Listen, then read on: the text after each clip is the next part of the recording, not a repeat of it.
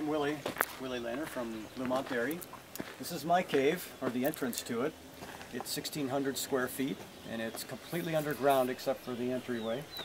I'm a second-generation cheesemaker, and I've been doing cheese for all my life. I grew up making cheese alongside my father, and some of the cheeses that you will see inside the cave are cheeses that I made as a kid with my dad. And for many years these cheeses weren't made, and I've decided to bring some of them back to life.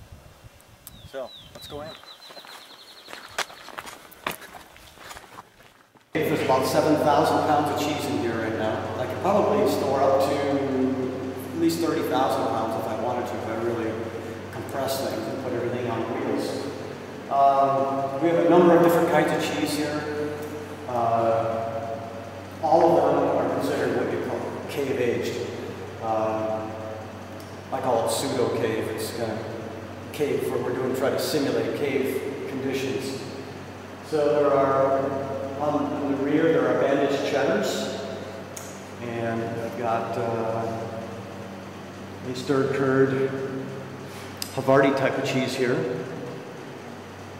One of my own creations called Little Will's Big Cheese, Gouda, and then cheese near the end there that I haven't named yet. They look quite a bit alike right now because we have them dusted with diatomaceous earth, which is something that we put on as a preventative for cheese mites, which are little critters that like that love the environment, and they grow. They're totally harmless, except the health department looks at them as though they're nuclear waste. These will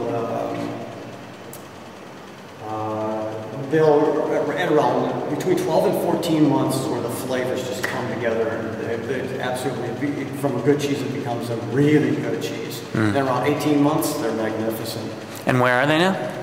They're at about 10 months. So in another couple, 3 months they're going to be really almost a different cheese.